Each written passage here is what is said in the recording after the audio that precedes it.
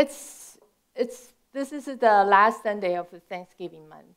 You know, it is a tradition in SBCA that we have Thanksgiving month and also month of praise in December. So by the end of this year, if you have any move or inspiration from the Holy Spirit that you want to give thanks to the Lord in the assembly of God's people, then please feel free to do so. I hope that we will have one or two people coming on stage and give it your testimony and praise the Lord for your life or for what you encountered this year. If you do, if you feel that you can do that, let Brother Kyle know, okay? My high school friend visited me last week. I don't feel ashamed to show you this picture. She's 61, and I just turned 60 a couple weeks ago. And I took her to a nice Japanese restaurant, and then we sat there 3 hours, for 3 hours, just chat. Because we had so much to catch up.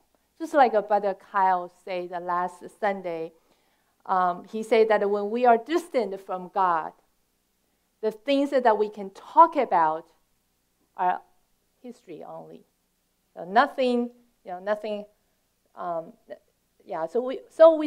took us a long time to fill the gap, and when we had to leave the restaurant because it's already 3 hours, so we were about just talk about what happened in our present time, the things that happened lately. I have been trying to bring her. Okay, you can. I've been trying to bring her to the Lord for 40 years, because she was my best friend, and she's still my best friend, one of my best friends.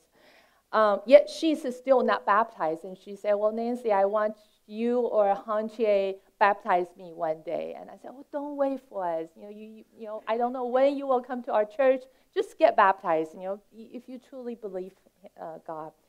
And she has a pretty tough life even up to now. A couple of times when we talk about the past years, tears were in her eyes as well as in mine. I'm not sure how most of you would do when you reach to 60. You probably think that's a long time later. It's a dinosaur age. When I was in some of your age, college or high school, when people say that they are 60 years old, I just, this is out of picture. I don't want to talk to them. But the truth is that actually it went a lot faster than I thought. So I want you to think about it. What kind of life do you want to live?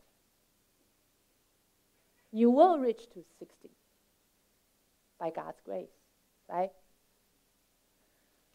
A very comfortable life with a rich husband,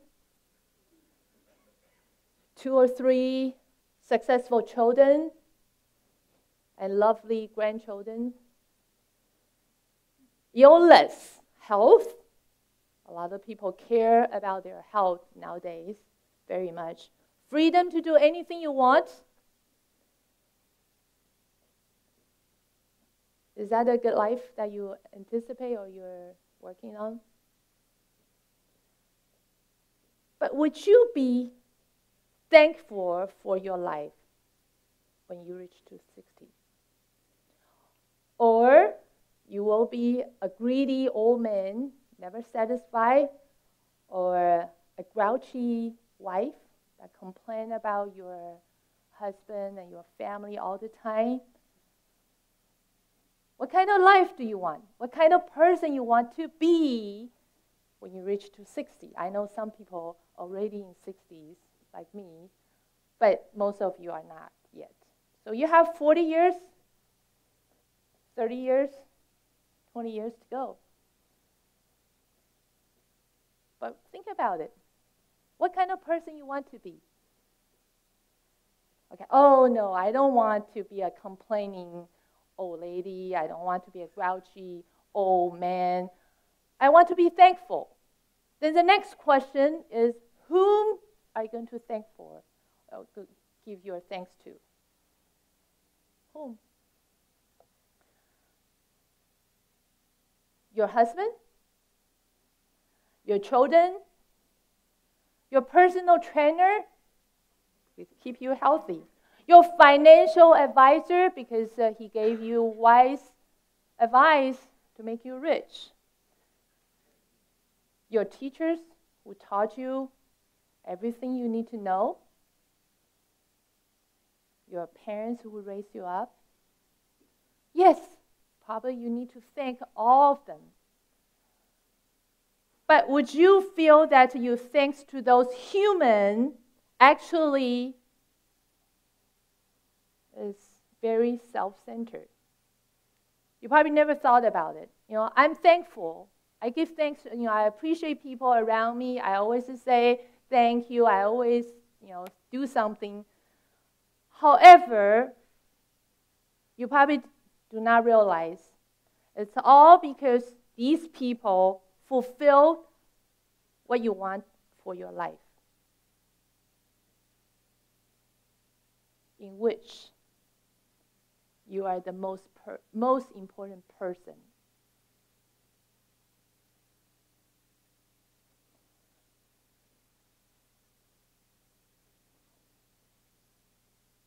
Christian Thanksgiving is different. How different? God is the center of our life. He is the Most High, like the scriptures say, like the song that we just sang this morning. Right? We want to exalt Him. But when we sing it, do we really think that He is the Most High? I thank Him because I am not worthy. He is worthy. Only He is worthy. Christian Thanksgiving is a worship. Our Thanksgiving is a worship. It's not a requirement. It's not a law. It's not something that you have to do it because you're a Christian. Thanksgiving is a worship. Giving thanks to God is a worship out of my heart. It's a worship of the truth and the Spirit. So today, I'm not talking about theory or theology, but I hope the Holy Spirit will inspire all of us, every one of us, to have acts of thanksgiving throughout the message now, or at least in the end of the Sunday service. Okay, that's my prayer. Okay, we don't just hear it because Brother Kyle has given us a mini-series of Live Thanks, right, for 3 weeks. And I sat in last week. It was last Sunday. It was a wonderful message. But now, as we close this Thanksgiving month, I don't want us just to listen to another sermon, another not-so-good message. I want all of us to engage in this Thanksgiving worship. I want all of you to participate. Even when you are sitting here listening, you probably think that you're passively sitting here because my parents are here or because it's a Sunday. I have to be here. No, I want you now at this moment start giving thanks to the Lord as we go through the Bible scriptures, go through the text. So in most of the time, we will just study the Word. Okay? Let the Holy Spirit inspire us. Let's read Psalm 50 one more time. Verse 14 through 15. Let's read out loud. Sacrifice thanks to God. Fulfill your vows to the Most High, and call on me in the day of trouble. I will deliver you, and you will honor me. Those who sacrifice thank offerings honor me, and to the blameless I will show my salvation. Do you have any vow with the Lord? Or have you? here there are several key words, key verbs. Sacrifice. We probably will not use that when we do Thanksgiving, right? But here the psalmist say sacrifice, thank offerings. It is you need to sacrifice something. And then I will deliver you. God will do his work, and I will honor him. Honor. That's another verb, honor. And the last one, or maybe you can find more. Sorry, that's sacrifice, deliver, and honor. So Thanksgiving is a worship that honors God. Right? So if we don't understand that, then we probably think that, Thanksgiving, God just wants to be thanked. He does favor to us, and he just collects the thanksgiving because he likes to be thanked. No. God said, when you sacrifice thanks offering, you honor him. You honor him. The Hebrew words for thank offering, that's a one word. It means that you acknowledge his grace. You acknowledge who he is and what he has done. And then you give thanks.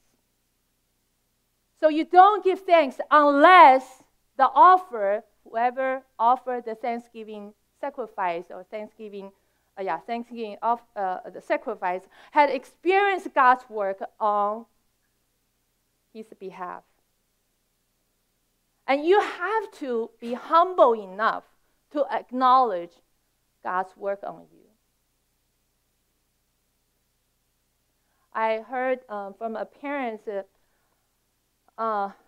she told me that one day her daughter almost cried, and she said, "Mom, I am actually not that good. When people praise me, it makes me feel that that's not true. I'm not that good." I'm very confident and very encouraged by that young sister, what the young sister said. Yes, I need to be humble enough to acknowledge that it's all because of his grace. By his grace, I become what I am. It's not because I'm a good person. God doesn't save good people. God saves sinners. So, we are no better than anybody else in order to be saved. I need to acknowledge that this is God's work. And the second word, sacrifice. Giving thanks need to sacrifice. You need to offer something to express your gratitude. When you offer something, you don't offer something that you don't need, right? You just give it to Salvation Army, something that you don't need. No, that's not a sacrifice. You sacrifice a thanks offering. What's something that you feel is important, treasure, precious to you? So would you like to think of what you can offer to God in order to express your gratitude? Honor. God delivers me from trouble, sins, old flesh, and I honor him. And how can I honor him? Through sacrificing thank offerings. It is so straightforward and simple, but we can, for some reasons, like the first Sunday message that Kyle delivered on the first Sunday of November. What blocks me from giving thanks to God? It is so simple, right? He delivers me, and I give thanks to him, and I honor him. It's just logical, very reasonable, very straightforward. If my children thank me in front of others, in front of their peers, I would feel very honored. Instead, if they criticize me, complain about me, they only want me to satisfy their needs. but they do not give thanks for what I have done for them, I will feel very beaten down. I feel very shameful, very, don't know what to do, right? And for the same reason, God is honored when we give thanks to Him in the assembly of God's people, in front of others, in front of my relatives, in front of my peers. He's honored. There are so many things that give us reasons to thank God. And that's why Matt Redman's song is called 10,000 Reasons. Do you have a reason to give thanks to God? I want you to do now, okay? Yeah. Not just passively sitting there. Let's read Psalm 103, verses 1 to 5, one more time. Do we have that? 103. Bless the Lord, O my soul, and all that is within me. Bless His holy name. Bless the Lord, O my soul, and forget not all His benefits, who forgives all your iniquities, who heals all your diseases, who redeems your life from destruction, who crowns you with loving kindness and tender mercies, who satisfy you mouth with good things, so that you renewed like the eagles. And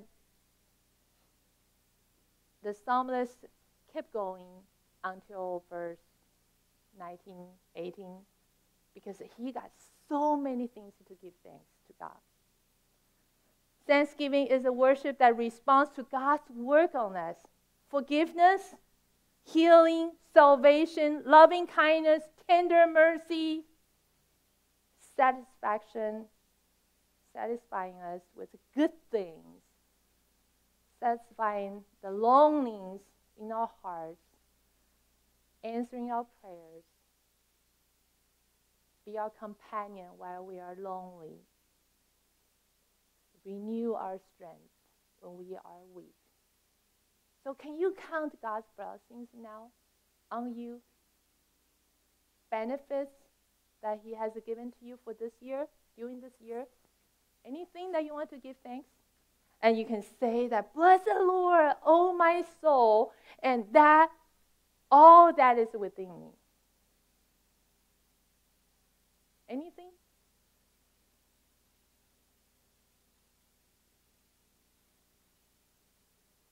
And thanksgiving is a worship testifying that we do not forget His grace.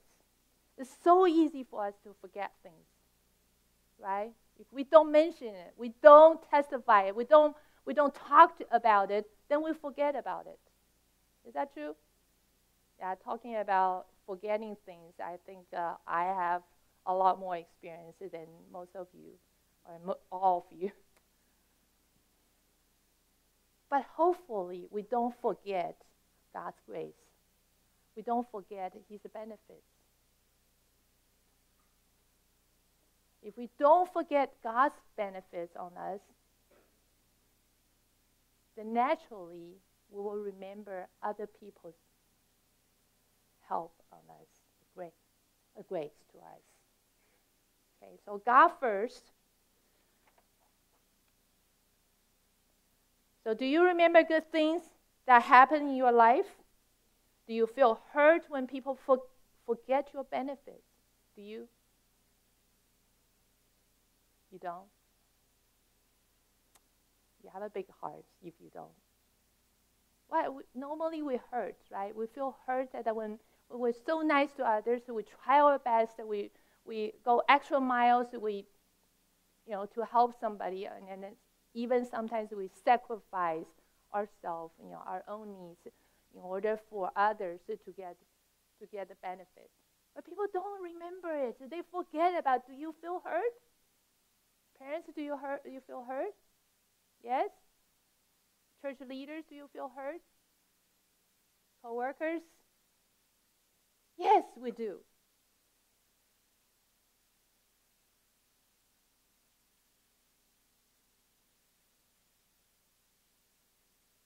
But do we forget the good things that we have received from God? So why does a recollection of God's grace inspire and strengthen our worship? Why? We need to think about it, right? We don't just sing it, but we have to think about it. When we sing it, we sing it from the bottom of our heart. God, I thank you. You are such a good Father. You're a good, good Father. You're so good, so gracious to me. I'm not worthy. I don't deserve it. But yet, you're so good to me. Thanksgiving is an evidence of freedom from self-centeredness. We talk about freedom in the Holy Spirit this year, right? Wherever the Spirit is, there is a liberty. There is a freedom. So that because of Thanksgiving is the evidence of a freedom from self-centeredness, so that I'm no longer bounded by not giving thanks nature. Giving thanks is a character of the new life that you and we all have. Instead, I give. What do I get? Give. I give money, I give time, I give energy, I give hands, I give my feet, I give my life, I give my love. I can give because what I have is from God. That's a testimony that I'm free. I give. I don't just get. I give. I share. What can I share? I share my house. I share my children. Some young parents, share your children with God's kingdom. I share my knowledge. I share my salvation. I share the good things I have from God. I serve God and God's house. I serve the world. I serve people around me. I serve for the glory of God, not for myself. I voluntarily serve. I voluntarily give. I voluntarily share because it's acts of gratitude. I reach out to people who are in need. I reach out who are different from me. Normally, we only reach out to people that we like. Yeah, I like you. So I share gospel.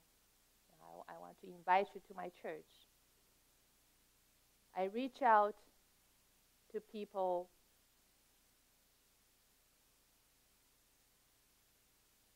that I normally don't hang out with. I reach out to people who are lonely. I reach out to people who need Jesus. Anyone who needs Jesus. That's my mission. I woke up at 3 o'clock on November 5th. That's my 60th birthday. I could not fall back to sleep, so I went downstairs pondering what should I give to myself as a present to give thanks to God.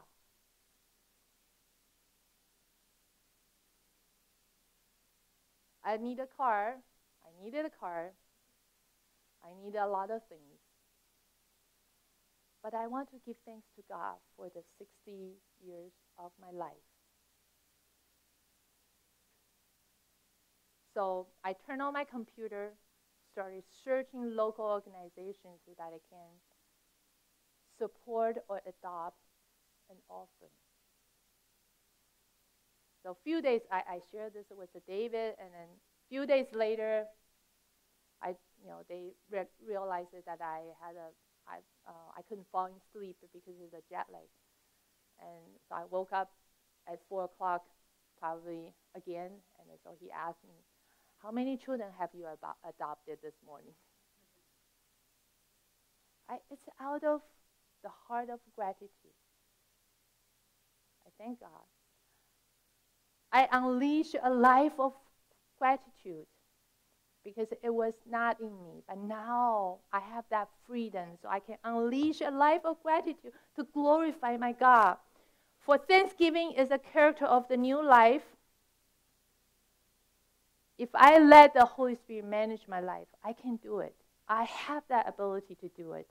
It's just I need to let the Holy Spirit be the boss of my life. Last year, around this time, we had 15 people in Haiti. Remember that?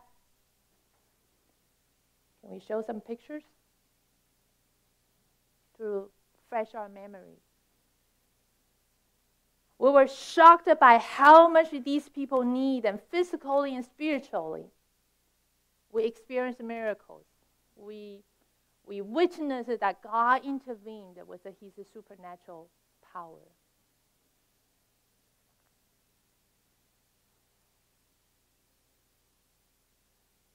My nephew Byron, some of you know him, a junior. He's a junior in Berkeley. Told me that he could not come to our house for this Thanksgiving because he had to drive down to SoCal to visit parents of one of his friends. His friend died as one of 85 people in the Nice attack happened in August.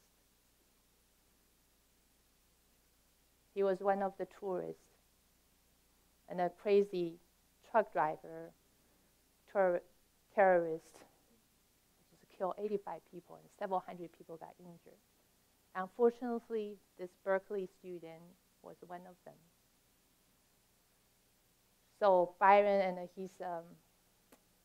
his roommate went down to comfort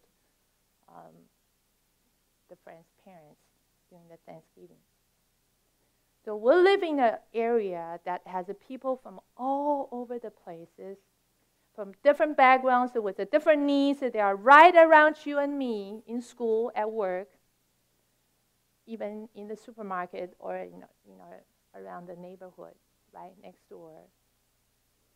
They are right around. Yeah, they are right around you and me. So we don't need to go far to the mission field, to Africa, to Haiti, to China, to India, in order to reach people who need Jesus.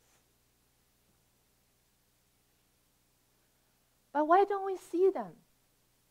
Only when we go to the mission field, when we go to the Haiti, when we go to China, when we go to some other places, Russia or...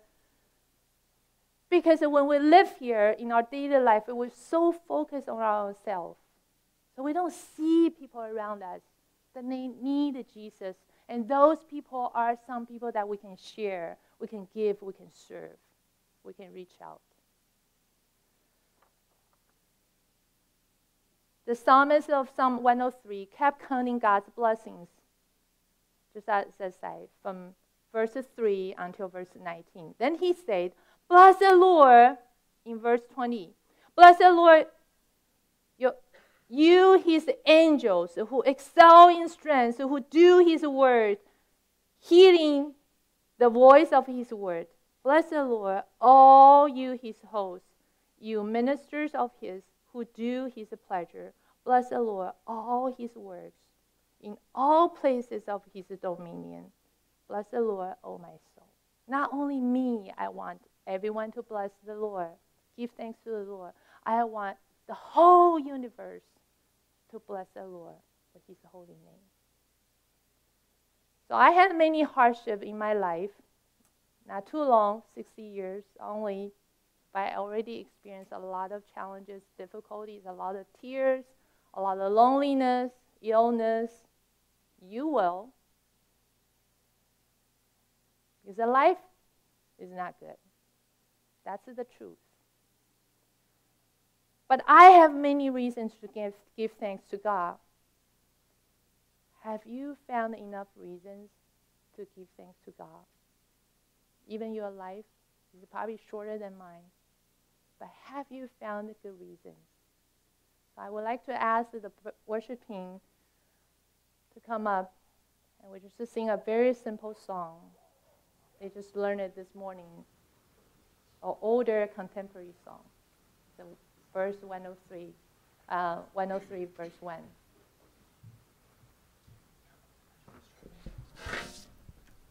If you agree, if you have found a good reasons, enough reasons to give thanks to God, would you please sacrifice your thanks offering to honor our God, your Lord and Savior?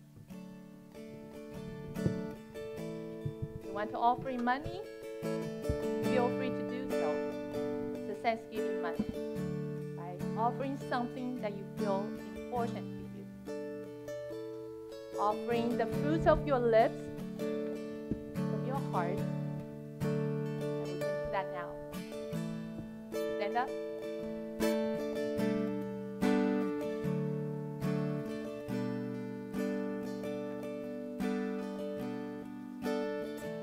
The lyrics, bless the Lord, O my soul, and all that is within me. Blessed His holy name. Let's sing together.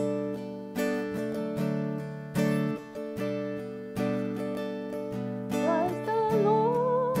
Sorry, I'm singing the wrong one. Give me a. Bless the Lord, oh my soul, all that is within me. Bless His holy name.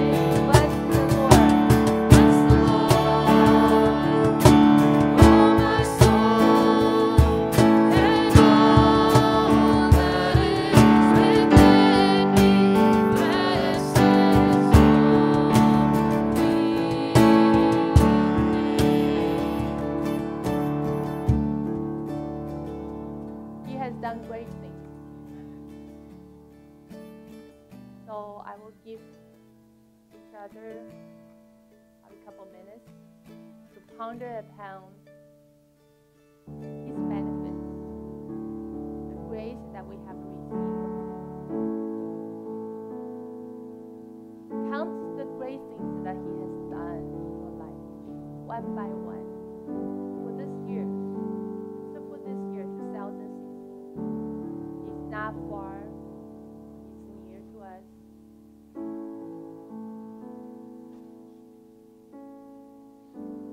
The Holy Spirit moves you, and if you remember something that He has done in this year, just give Him thanks out loud. Simple prayer to glorify our God, to honor Him.